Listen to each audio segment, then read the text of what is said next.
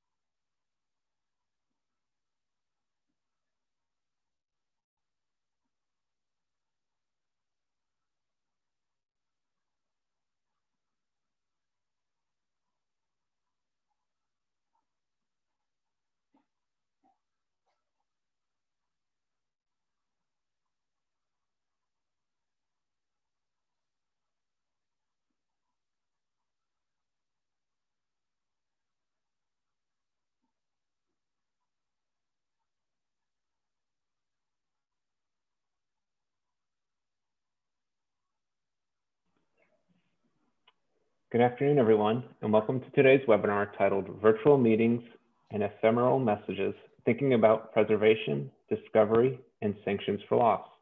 Today's webinar is brought to you by the Florida Bar's Standing Committee on Technology and Legal Fuel, the Practice Resource Center of the Florida Bar. This will be the first in a series of monthly webinars we'll be hosting along with the Standing Committee on Technology, leading up to our annual all-day technology seminar, which is scheduled to take place in conjunction with the annual Florida Bar Convention in June.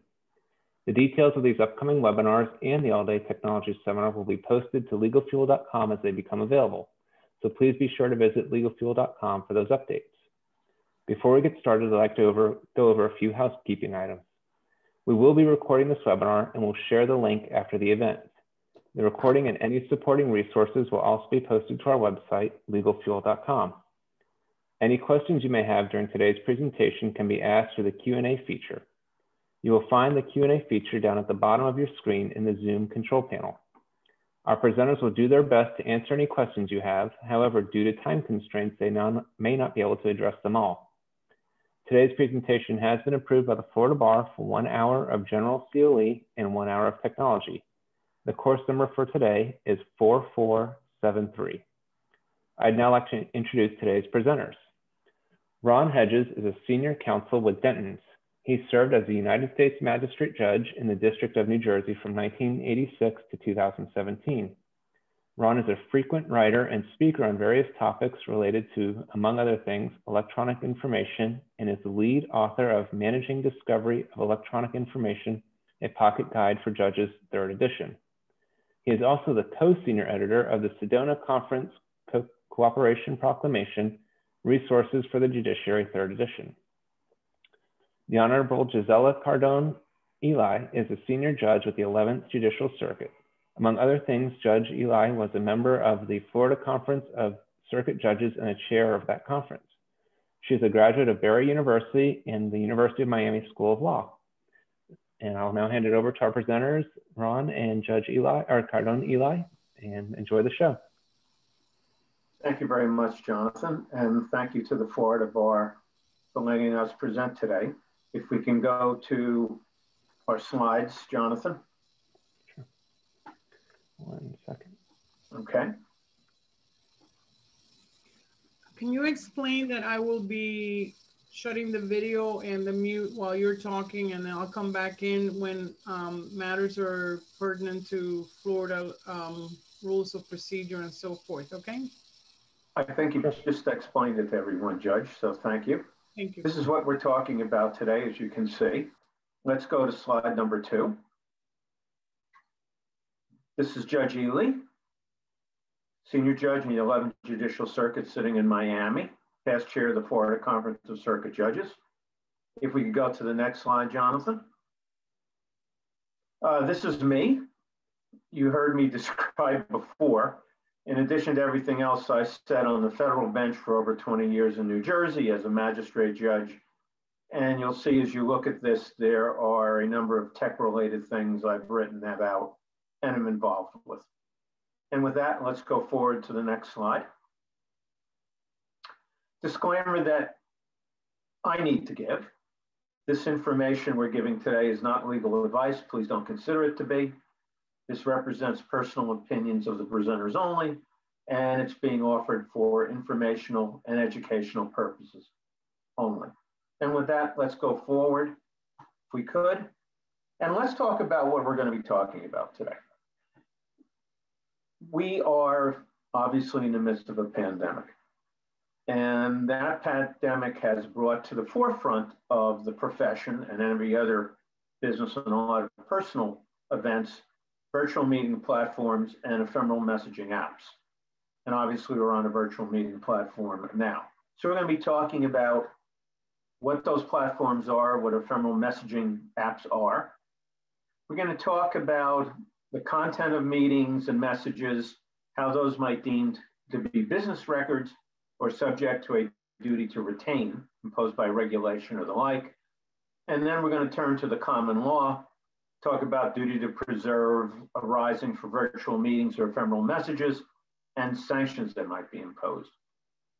And those of you who might have been listening at the beginning, I am going to be opening a topic, generally speaking, about preservation and the like.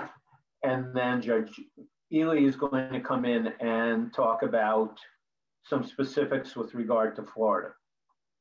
So with that, we can go to the next slide, Jonathan. And I apologize all of you, I'm having a little trouble loading these slides and advancing them myself. So, very simple definition of virtual meetings. We're talking about software. That's what it's enabling everything to be done. Bring people together over the internet, usually video conferencing such as we have now, chat tools, reaction, screen sharing and the like, such as we have now. And you see some examples being given, the biggest one being Zoom. And for our purposes, I think what we as lawyers should be thinking about, if we or our clients are using virtual meetings to communicate, such as we're doing now, what does that mean for the practice of law for us? And what does it mean about obligations that might be imposed? And in addition to that, what it might mean for discovery purposes. So we're going to do a general introduction to all this today. When we get to the end of the presentation, we'll provide a couple slides with some resources that you might be able to find or you might find useful. And Judge, before we go any further, any opening comments from you on Florida law? Florida law, as all of you know, and first of all, thank you to the Florida Bar for inviting me. Florida law, as you very well know, follows basically a lot of the federal rules of procedure. And with reference to this program, there is basically one and only one area in the evidence code that addresses the preservation or addresses ESI, which is, as you know, electronically stored information, which is the area that we're talking about today.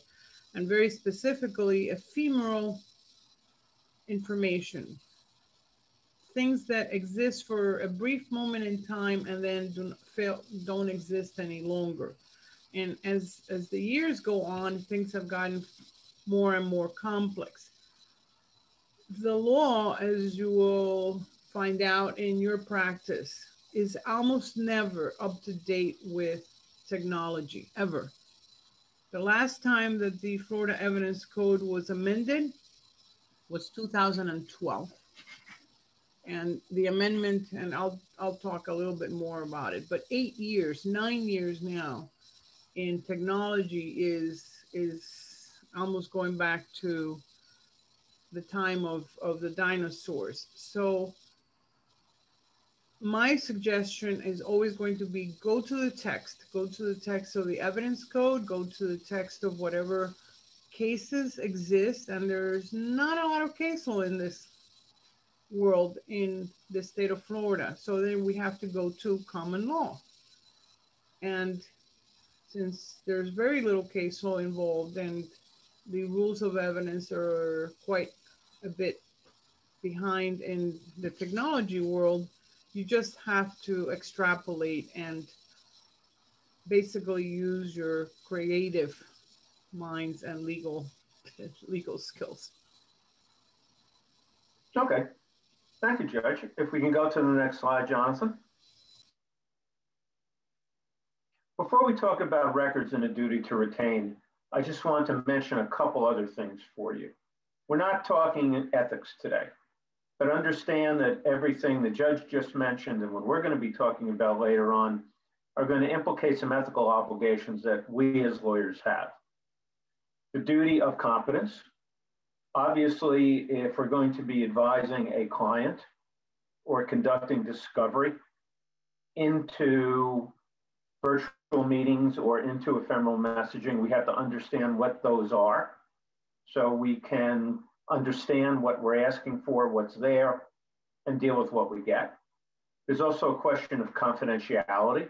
There may be communications going back and forth that we may think are ephemeral that may not be. We'll look at that later. And we have to appreciate the obligations we have to maintain our clients' confidences when we communicate. And something else to think about, again, beyond the scope of this per se, but we as lawyers need to be concerned about this, and that's the duty to supervise. So understand if we are retaining a service to conduct virtual meetings for us, or we're using a instant messaging platform or ephemeral messaging platform, we can't control the ephemeral messaging platform with some exceptions, but certainly depending on whoever is recording the virtual meetings, we may have obligations to supervise what's being done and how that's done. We'll leave that for another day. But business records and a duty to retain. Pretty simple and straightforward. You see what a record is. It's documentary evidence of a business process. I think it's fair to say that if we are having a virtual meeting on behalf of an organization, or for example, this meeting today, it might be a record, however the Florida bar defines it, or how it might be defined elsewhere. Remember now that a record is not a document. So when you're thinking of litigation, we're not thinking per se of records. We're thinking of documents that may be preserved, may be produced, may be moved into evidence. And the judge mentioned the Florida evidence rules a while ago. And then again, document may be broader than record and subject to preservation and production. And here's a decision that came out of Tennessee a little while ago talking about preservation of text messages. And again, as Judge Ely mentioned, we're going to be looking at broad principles. There's not too much out there by way of rules that specifically address ephemeral messaging and virtual platforms. And last, look at the last bullet point, something to take in mind when you're dealing with a client or perhaps for some larger discussion.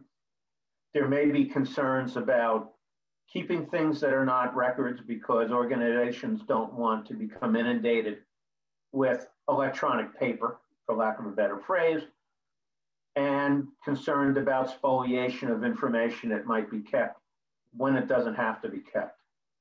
So some basic things to keep in mind. Number one, if you're dealing with an organization or for your own purposes as a law firm, are you defining virtual meetings and ephemeral communications as records? What does that mean for your organization if you're doing it? Distinguish between a record, however we define that, and a document that may come into your organization or your client's organization. Realize that document and record aren't the same thing. There may be obligations imposed with regard to either. And last, we have these, quote, non-records, close quote. And we're going to look at that a little bit in the context of ephemeral messaging and perhaps even in virtual messages, where we may not consider this to be a record, but it may be something that has to be kept or is kept informally. And how do we deal with that and how to tell our clients or suggest to our clients how to deal with it? Yes, Judge.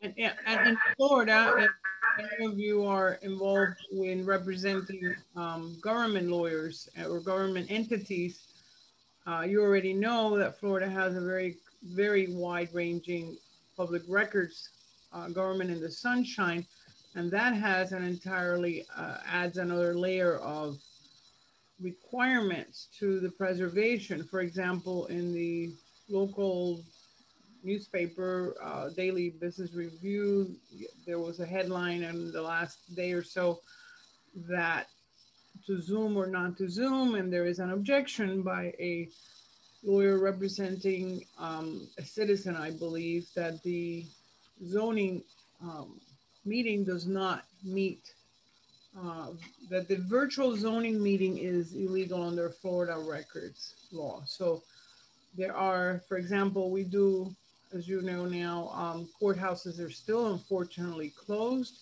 So all of our litigation is done on Zoom or other platforms, mostly Zoom. We use Zoom, and those have to be open to the public. So we have to constantly update and publish the meeting phone numbers or meeting, whatever it is that the phone numbers are for the different divisions. In the criminal division, we have 24 different divisions and 24 numbers to publish. And in addition to that, we have 2 different divisions doing bond hearings. In civil, it is a similar case. In juvenile, so we have dozens and dozens of, and every time I do a hearing, there's a lawyer who appears and apologizes profusely because they were in the wrong meeting room. So Florida, because of the public records law, has a lot of different and far more stringent requirements when it comes to open meetings. And thank you, Judge. Let's go to the next slide. Now, as I mentioned before, I'm going to be giving you some general principles, and Judge Ely is going to be talking specifics about Florida. And remember, I was a federal judge, so I'm going to be looking at the federal rules of civil procedure a lot. This is the scope of discovery, some sense, with regard to what you can get under the federal rules. I can request from you, inspect, copy, test, sample, certain things within possession, custody, or control. So the first thing we need to think about in litigation, if there is a virtual meeting out there somewhere, content, or an ephemeral message, how do I go about getting it? We're not going to go into the details of possession, custody, control. Generally speaking, I think it's fair to say that I would serve a request on an adversary, say, give me the content of this Zoom meeting, give me these ephemeral messaging, and then the other side would have to come back to me and say, we don't have possession, custody, or control over it, it's with X, it's with Zoom or whatever. We'll leave that one aside, just something for you to think about. Next slide, please. Now, this is the scope of discovery under the federal rules of civil procedure. Anything not privileged, relevant to a claim or defense, and proportional to the needs of the case. And you'll see the little language on the bottom. It doesn't have to be admissible to be discoverable. What this means as far as we're concerned is that, for example, if there was a virtual meeting taking place that though 10 of us were in, and we wound up discussing something related to a contract, or perhaps we had a discussion about some business activity we were going to be conducting. That contract, that business activity, and any discussions about it may be relevant to a claim or defense and may be discoverable. Pretty simple and straightforward. Same thing with content of ephemeral communications.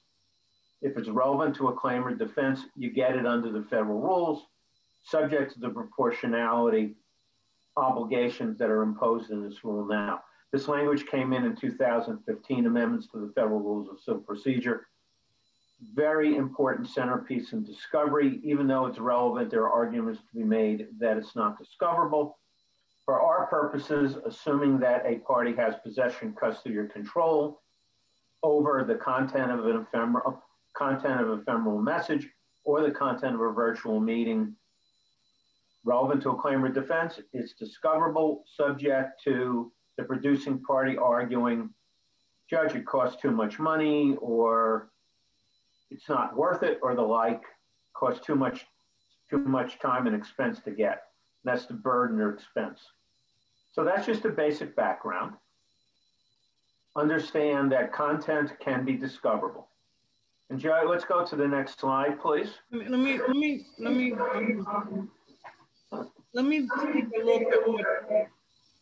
take a look at what happened to Federal Rule 26 when we basically adopted it in Florida, it is Rule 1.280.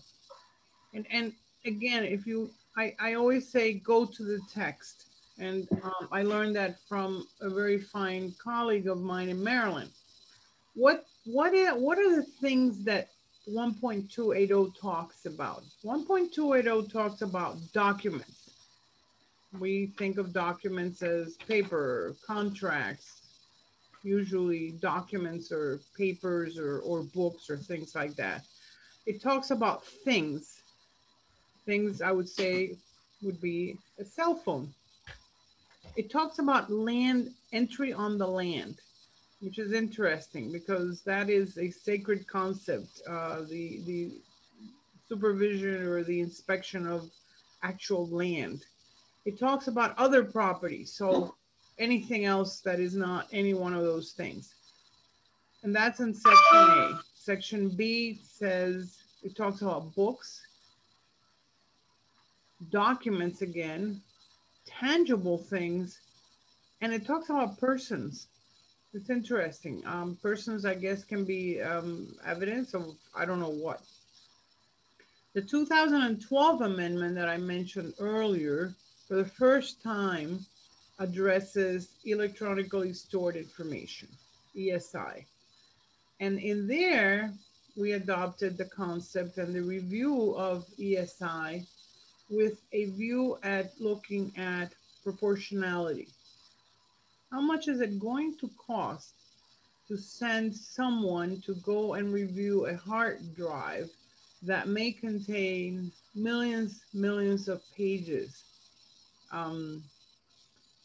We used to have warehouses full of paper, and I had a case that dealt with litigation in New York, and the lawyers came into court in Miami and brought pictures, and this is the day before cell phone cameras, but they had 8x10 pictures showing that they were in this dark, dusty room with no air conditioning and obviously dust and mold, or they alleged all kinds of things. So I said, that's not reasonable.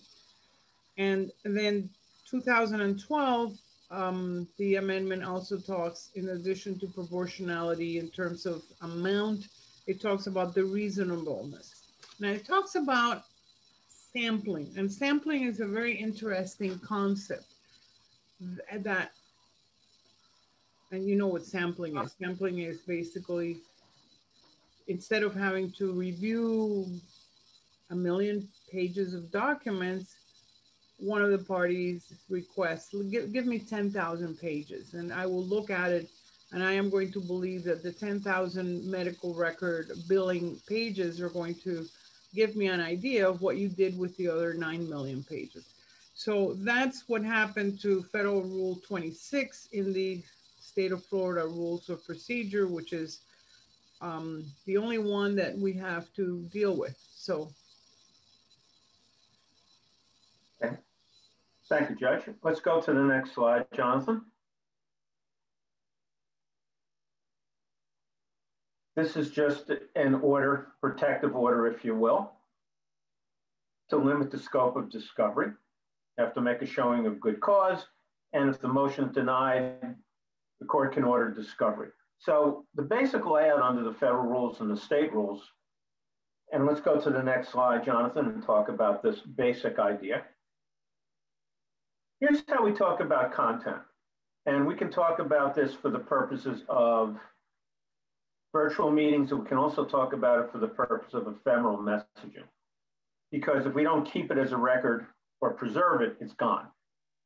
So some questions you want to ask. Is the content relevant to a claim or defense? I mentioned this before in the context of a meeting I might have, or a communication I might have. Is it non-privileged? Because remember, you don't get discovery of privileged information. Is discovery proportional to the needs of the case? Does the party you want it from have possession, custody, or control over it? And then after that, if there's no possession, custody, or control, do we need a subpoena to get it? These are the contours of discovery. So let's put this within the scope of virtual meetings first. Jonathan, if we go to the next slide.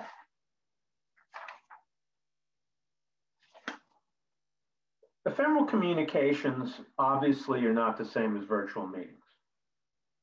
Although in the sense they could be, because if you don't make a record of the virtual meeting, it's gone.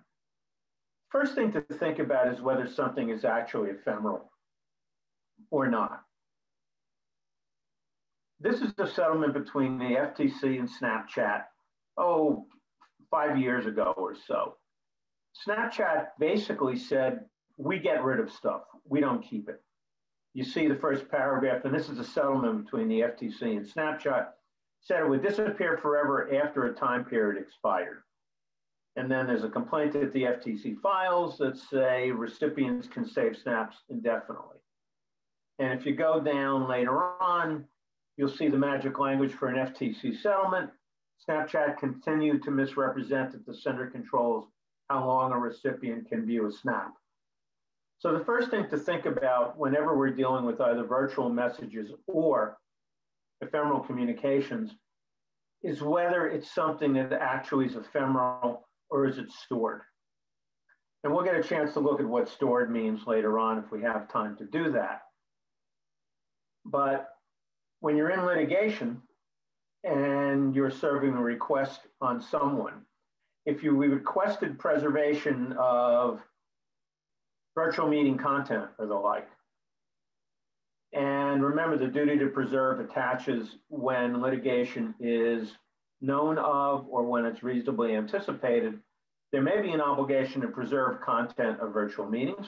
There also may be an obligation to preserve ephemeral communications, assuming you can. So when an argument is being advanced, we don't have it, it's ephemeral.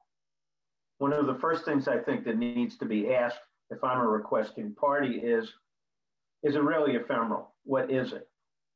And then once I've answered that question, I think the next question needs to be asked, and this settlement with the FTC and the Snapchat gives you a good idea about that. What settings are available to whoever was communicating or conducting a meeting? What were the settings set to be? If the settings were set to keep things for 2 or 3 weeks, maybe that's ephemeral in the long term, but it certainly means it was there at some point. And if the duty to preserve attached while that document was preserved, presumably it has to be preserved. So that's the first thing I think we get out of this today. Number one, assuming that the content of a virtual meeting or an ephemeral communication is relevant and discoverable, is there a way to keep it? If there was a way to keep it, did the duty preserve attach before it was gotten rid of? And this may also be important because it may bear on the question of intent. And under the federal rules of civil procedure, this is Rule 37E. We'll take a look at a case later that talks about that. Showing a specific intent to get rid of information of ESI may be relevant to the nature of a sanction that may be imposed against a party that didn't keep it and preserve it. And Judge, I don't know if you have any thoughts about whether something is really ephemeral or not. Well, I think we're talking about that Huang case and Herzog case rather, where the company decided to change the system from it was able to preserve whatever the content was to all of a sudden make it an ephemeral. That is a really bad idea because once you change it, then you have scienter and you have intent. And again, if there was no duty to preserve, it doesn't really matter. I don't know if you plan to talk about the concept of triggers that require preservation where there was none before. And I had a question for you. Are there any federal statutes or laws that require preservation of certain things? There are, for example, in the securities field, you have to record communications, or you have to record purchases or buys or whatever. It's an easy way to describe it. Remember, I mentioned before that there's a question of a duty to retain as opposed to a duty to preserve. Depending on who you are or who you're representing, your client may be in a certain industry or under federal law or perhaps even under Florida law, certain information needs to be kept permanently. So one of the things you need to think about when you're advising your client about using different communications mechanisms is whether or not that's something allowed by, for example, the SEC, dealing with regulated industries, regulated securities industries and the like. Very good question, Judge. Thank you. I did not bring that up before, and I should have. And as far as the duty to preserve, I think it's fair to say the duty to preserve, as I mentioned before, attaches when you are aware of litigation or you reasonably anticipate litigation. The latter, the easiest thing is I get a letter from someone saying, by the way, I'm going to sue your client because of X, Y, and Z. And we could argue that that wasn't sufficient to put a party on notice or a putative party on notice that there was a duty to preserve that arose. That's a factual determination. It has to be made on an individual basis. But if you know litigation's coming down the road, probably should start preserving. Then the question becomes, what's the scope of the duty to preserve? That's a conversation I have to have with my client as to what do you have? And that's where you talk about communications mechanisms and what's there.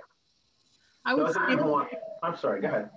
I think that absent a statutory requirement to preserve or to retain, either one. For example, if your client happens to be one of the electric power companies in the state, Florida Power and Light, whatever the other companies are, and there are nuclear, and there were no nuclear regulatory preservations, I think that you may want to tell that client, you have to preserve this stuff forever, and not think, oh yeah, you can throw it out after 7 years, because whatever problems may occur 20, 30, 40 years down the line. Do you agree with that? It depends on the client.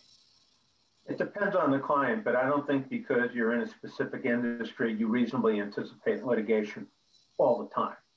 But I would assume the Nuclear Regulatory Commission has some obligations and record-keeping obligations that are imposed on plants. I know, for example, there was a proposal floating around, I don't know whether it was ever adopted, to require common carriers, airlines, or whatever to keep information on individuals through facial recognition technology for a period of 99 years. So that's industry specific. We need to take a look at that. But there's a perfect example of the difference between an obligation to retain and a duty to preserve. You may have retention obligations imposed on you by law that may or may not intersect with obligations you have imposed on you when you have a duty to preserve. But an example of how they might overlap. If I'm representing a client that has a regulatory obligation to keep something for 10 years, and 9 years in, there's litigation and I have an obligation to preserve it, I can't get rid of the information, although the 10-year retention period has ended, because I'm preserving it for litigation purposes.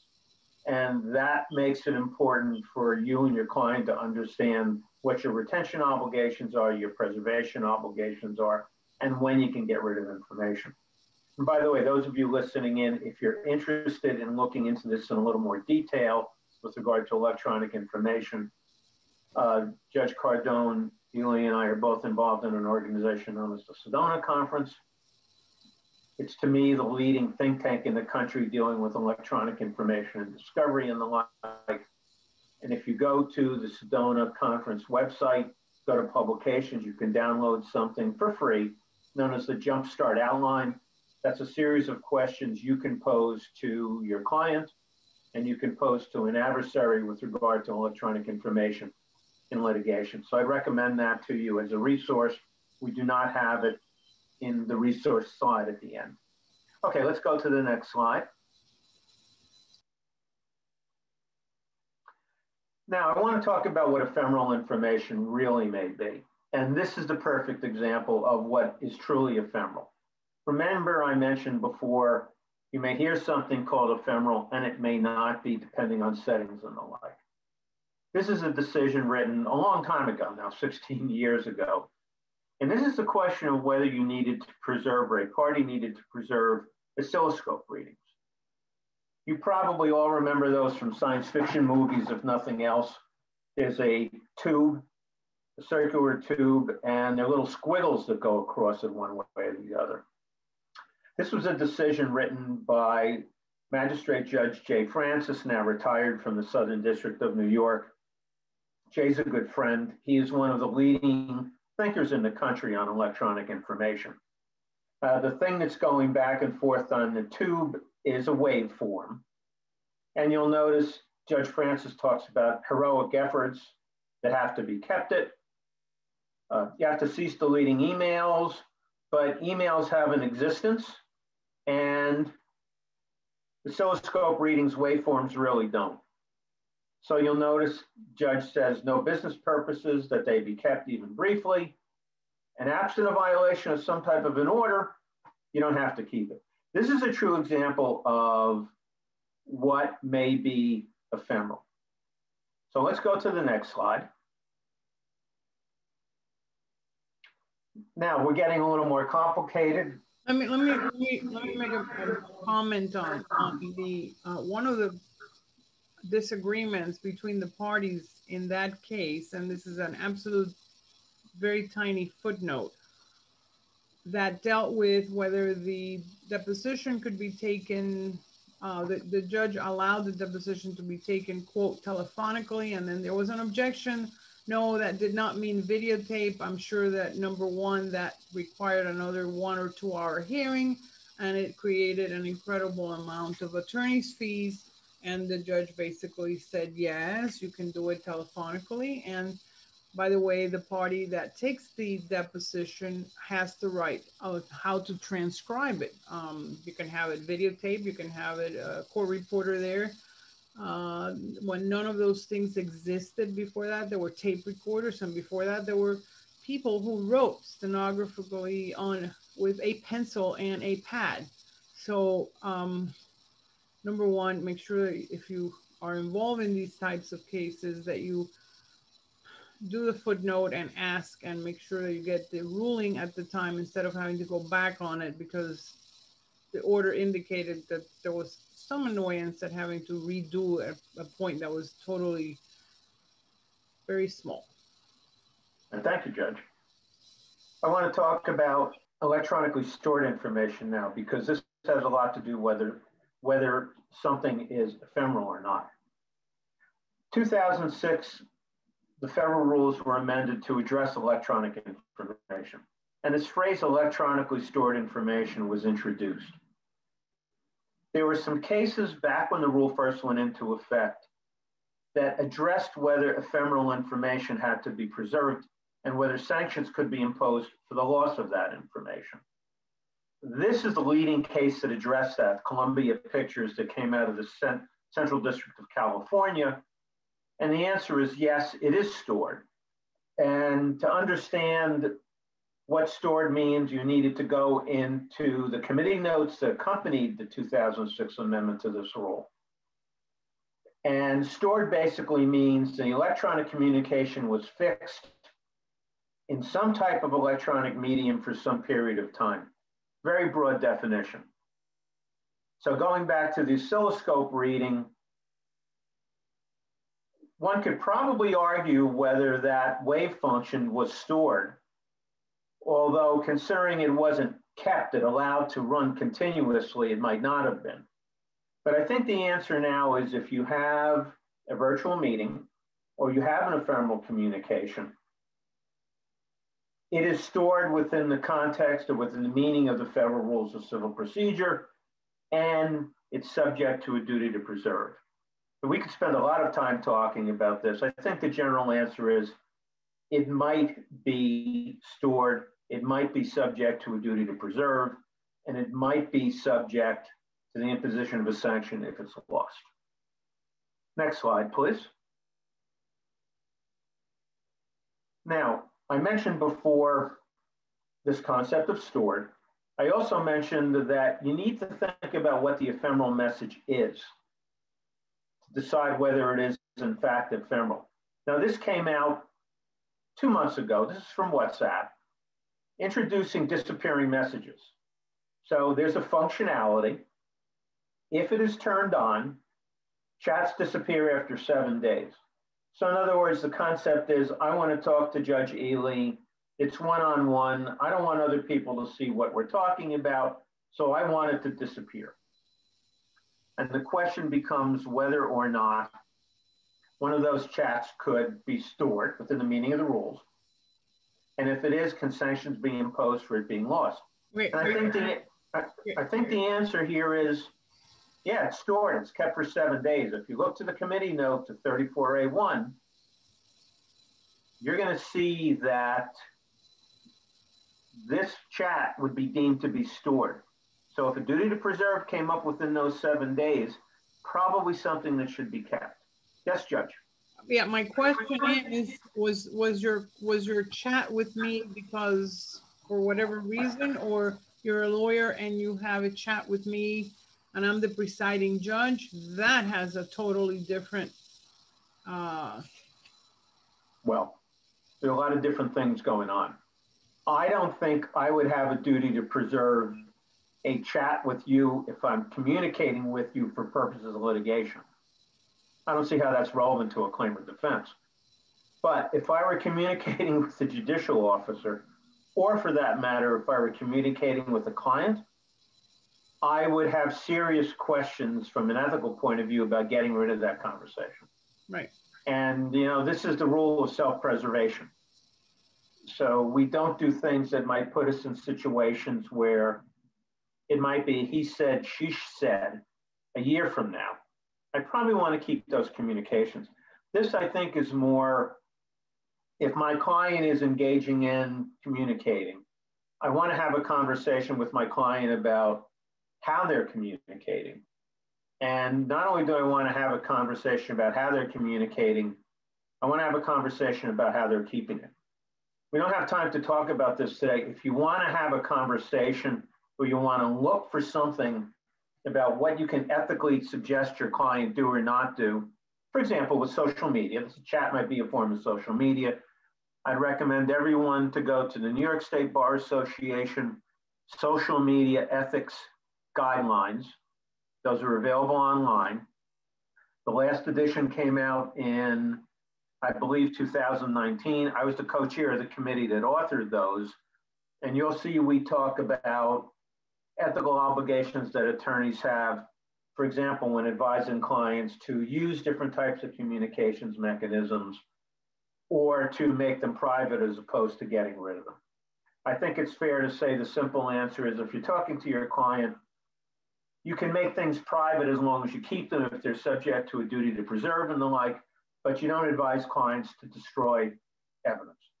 I don't know if that answers your question, Judge. Yes. Okay. One of the things that, and I don't know if you are going to reach the case of the Waymo case, or is that in your future? Or I'm going to go to those in another minute.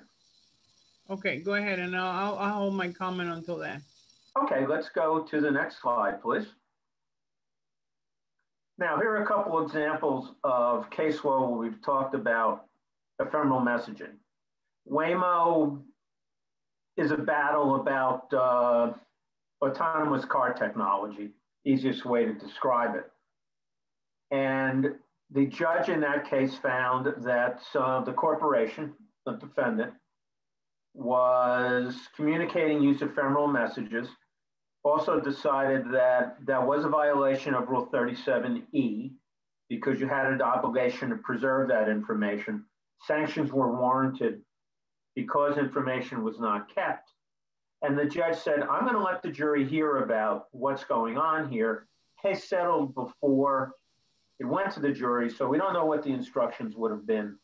Okay, here's what the instruction, or here's what the case said. First, the court itself will inform the jury that despite the expedited discovery and provisional relief orders, Uber, who was the defendant, failed to timely disclose the destruction of the 5 disks and repeatedly supplemented both its communications log and accounting after the ordered deadlines. The court will instruct the jury that it may, and it need not draw any inference, etc. And I'm sitting there going, this is a perfect example of trying to think in the future. How is this going to look at trial, and what is the judge going to do with it, assuming that the case is not, that there's no verdict entered against you before it goes to a jury. And that's probably why the case settled. The adverse inference instruction, or not even an adverse inference instruction, just telling the jury that the court instructs you, and it's a matter of law, that this defendant destroyed all this evidence even after I told them not to. There's a big debate under the federal rules, under Rule 37E, about what the jury should be told and whether the judge should decide a lot of sanctions questions or they should go to the jury. There are some decisions along this one where a judge said, you know, I'm going to give it to the jury. Let the jury do what it wants with it. Understand this was a permissive instruction, a permissive inference. It wasn't requiring the jury to say you will presume X, Y, and Z. But there's not much guidance that can come out of this decision other than to know if you use ephemeral message communications, they're lost and they should have been preserved. There can be consequences for it. The other decision is Herzig. Herzig came out of Arkansas. Herzig, we have the installation by the plaintiffs of something that was called a communications application designed to disguise and destroy communications. And that was intentional bad faith spoliation. That raises one big question. If you're using a communications mechanism that's ephemeral, do you have to change and use one that preserves information? Here we had this communications mechanism being used after a duty to preserve arose. So that's something that we as lawyers and judges are going to have to think about someday. The other key to Herzig is it was not decided under Rule 37E, which is the rule for loss of electronic information. It's decided under the inherent authority of the Western District of Arkansas. And there was summary judgment entered in this case, never went to the jury. So yes, we had a finding of bad faith, but that really doesn't teach us as to what would have happened later on, Judge. There's one more decision I don't have in here that talked about sanctions for use of these different technologies, but I think you get the idea. Judge mentioned this before, we're at the beginning of these technologies. We haven't seen anything I know of with regard to Zoom meeting content or virtual meeting content. I'm sure we will. We're beginning to see some case law on ephemeral messages, but we have a lot to go forward with this as time goes on. And we're seeing these technologies more and more because of the pandemic. And I think we're going to continue to see them after the pandemic because they're convenient technologies. So Judge, I don't know if you have any more thoughts on these decisions. One thing that I think is important, and I think that most of the lawyers who are in the audience, and if anyone has any questions, we have a few minutes left of the program, is that as difficult as your life is with reference to getting depositions, reaching clients, not being able to see a client when or a witness and having to present everything on the computer. I'm aware of the difficulty of litigation today. Remember that when you then have your motion in court, that judge may or may not be in a courtroom because our courthouses are closed, that the judge probably does not have any backup from the IT department, either present in court or available. A lot of times we just have to call the person on the phone on the other line. To give you a very tiny example, over the weekend I worked first appearance hearings, and unfortunately my sign-on credentials were not recognized because I was in a different courthouse. I had to call the administrative judge of that division and had to sign in through her credentials. So remember that the technology that we're working with is in most cases, although the 11th Circuit is quite, has a great technology and it's very up to date, but you may not be working with judges who have the kind of backup that you have in your practice. So make allotments for more time, read the rules, and stay safe.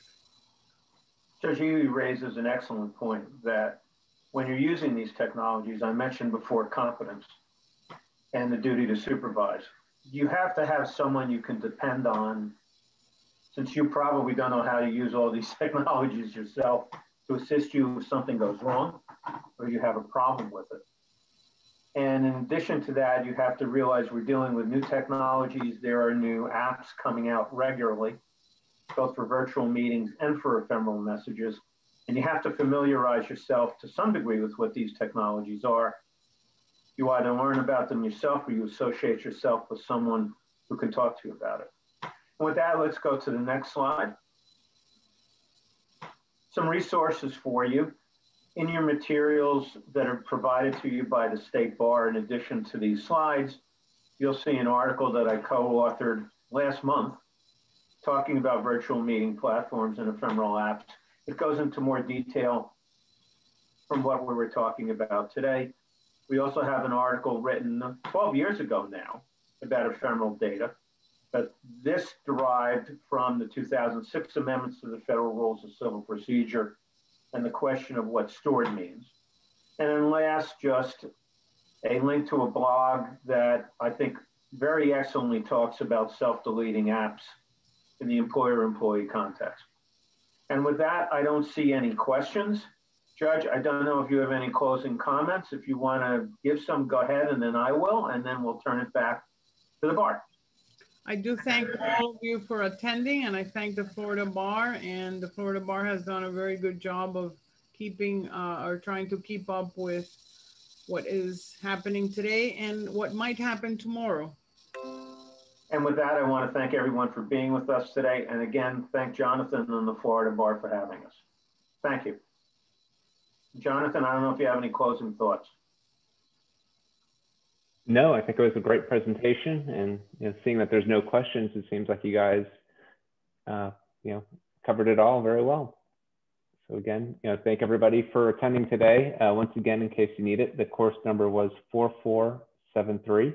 Again, that's 4473, and you will need to go to the Florida Bar website and post those credits yourself. And we will be sending out a link to the recording for anybody who wants to rewatch this presentation. And just want to thank Ron and Judge Ely again, our Cardone Ely.